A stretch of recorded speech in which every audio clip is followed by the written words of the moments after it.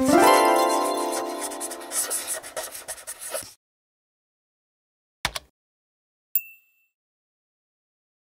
in Bambu Studio today and I need to scale up these hands to 150% scale. So I'm gonna go up to scale on my top bar here and change my first coordinate. And they're scaling uniformly, so they'll all change when I change this to 150.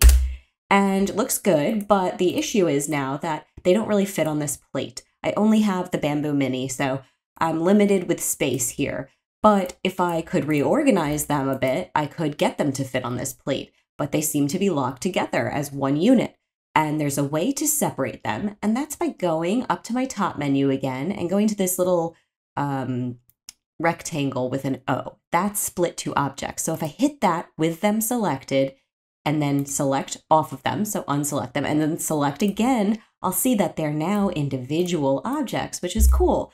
I can reorganize. I can delete some if I wanted to, but an easy way to reorganize them on this plate is just by hitting Shift A.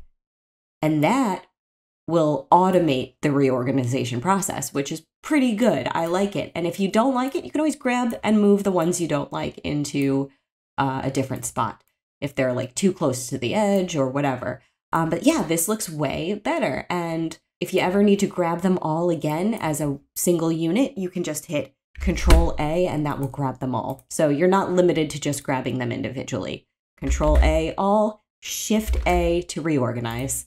And that's it. I hope that this helped you guys. It's a minor thing, but definitely comes in handy. I have a playlist in Bambu and 3D printing, so check it out if you want more. And thanks for watching.